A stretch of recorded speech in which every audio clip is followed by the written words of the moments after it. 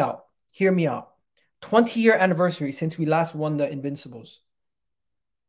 The owner has just won in every other major sport. This is the next one that's left.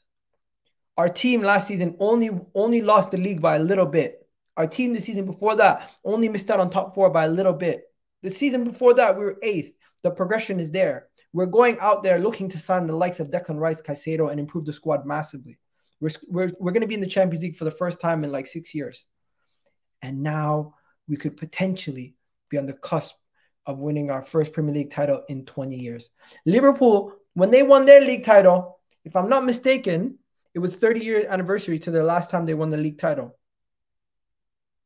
Listen, I'm telling you guys clip this, do whatever you want, post it, I don't care. I believe that next season is destined for Arsenal to win it. And you guys talking about Man City.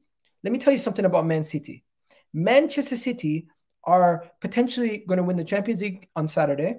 And when they do win the Champions League, people are just going to be talking about Arsenal, rent-free in Arsenal. They're going to be saying, oh, Arsenal this, Arsenal that. Arsenal haven't won a Champions League. Yes, we haven't. But if we win the league next year, it's going to be because Manchester City are not going to be able to do the impossible, which is to go and win 4 league titles in a row. Have you ever heard of a Premier League team winning 4 league titles in a row? Has it ever happened? Has it ever happened since the Premier League started? No.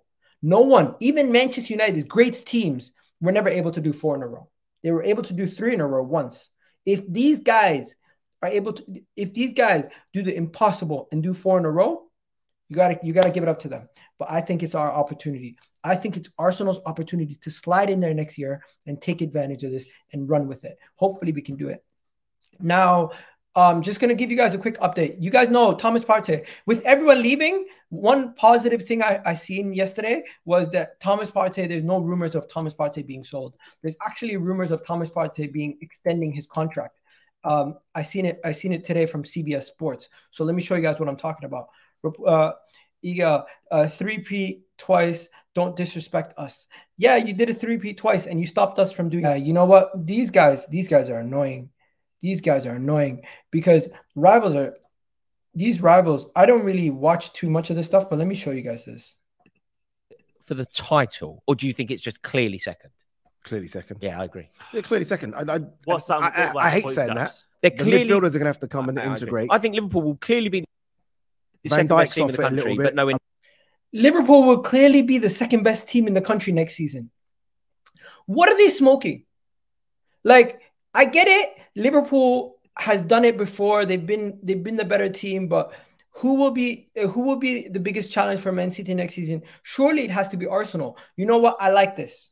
Guys, we should embrace this. This is them writing us off before the season even started. No pressure. Once again, next season, we're going to come in and we're going to shock the world. That's what it's going to have to be because this is the kind of rhetoric we're going to hear for the remainder of the summer. I'm not sure about Canate. The only potential real mess here is that I don't know what's going to happen, but there is talk of Gundogan and Bernardo leaving and Laporte. Yeah, so but it's a big rebuild. I know eventually it's going to hit us at some point. It's going to hit us at some point. Do you hear that? Man City might have a big rebuild. That means Arsenal are going to have an opportunity to jump in there. Massive. City is so much built around midfielders, and when you look at the quality of the years that you've had, if you were losing a centre back or a right back or even a winger like with Jesus and Sterling, it's just the midfielders. But you won't lose them all. I know we always think that they go again. If they win the treble, mentally to go again, I think we'll do it. But I don't think it's a set in stone. You know what? I'm changing it. Liverpool title. Oh, mate. Why is it Liverpool title? Why? There's no Arsenal. You know what? I gotta just embrace it. I gotta embrace it. I can't get triggered by it. I'm not doing that again. I did that with you last year. You've got much more to do than City. I'm changing it. I think Liverpool. Why are we saying? Why are we all in agreement that Arsenal don't challenge at the very top? I think this is the closest they'll ever come. I just think they'll. What? They said that about us in the top 4. This is the closest we're gonna come. They say that every year. This is the closest we're gonna come. Every year, this is the closest we're gonna come. This is the closest we're gonna come. Keep writing us off. Keep writing us off. Every time. Keep writing us off. We're gonna come back and show you. Keep writing us off. Fucking love it. Astaghfirullah. Sorry for swearing. That could come back to bite me, but I don't care. This is the closest I think they'll ever come. I don't think third would be a terrible season for them, though. Why? Why? Yeah. Because I don't think you can stay at the top of the table for 247 days and then not win it. And what about that experience from doing that? Doesn't matter. Plus potentially Declan Rice coming into that midfield. Potentially. I still think it's more than just Declan Rice. Okay, you know what? She's right. We need more than just Declan Rice. We need to at least get 2 midfielders, potentially 3, 2 defenders, at least 5 signings coming in this window. But to people who are writing us off, you are making a massive mistake for writing off Arsenal Football Club. Maybe it's a little bit of banter, maybe it's a little bit of fear, but we currently have a team that has made massive strides year in, year out, improving categorically by points, but not only by points, by style of play and how we control games. In addition to that, we're adding more quality to our team with Declan Rice, potentially Caicedo, and other players coming in. And with the experience that we brought in last season, coming into this season, and of course City also getting rid of some of their players that were part of these crucial wins, like Gundogan, like Bernardo Silva, like Laporte, some of these guys who might be leaving. If they can find a way to slip up, it opens up the opportunity for us and for Liverpool to jump up ahead of us again. They would need to go and spend massively in their midfield and bring in 3 quality midfielders that bang right away. Where Arsenal, we already have our 11. We already have our set team. We only need 2 pieces to come in and a bunch of squad depth. Where Manchester United, they need like 5 starters. Chelsea, they need like 7 starters. Liverpool, they need like 4 starters. If I'm not mistaken, with 3 star. I would say 3.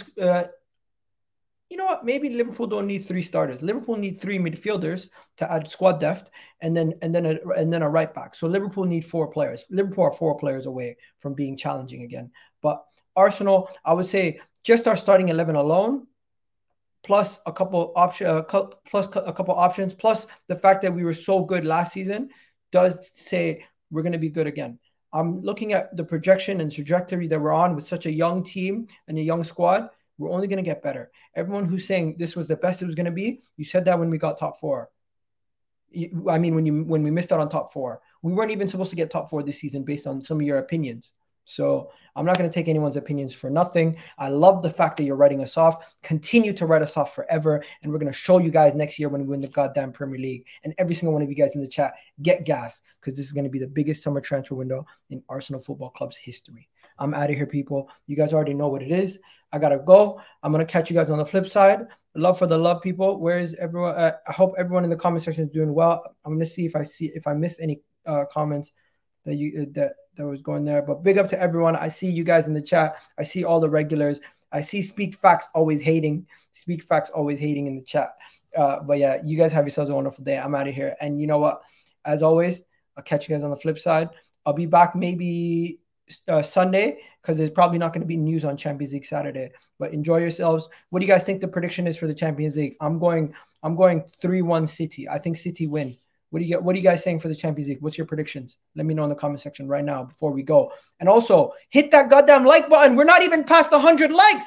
The stream's about to end. We haven't hit 100 likes. What's going on?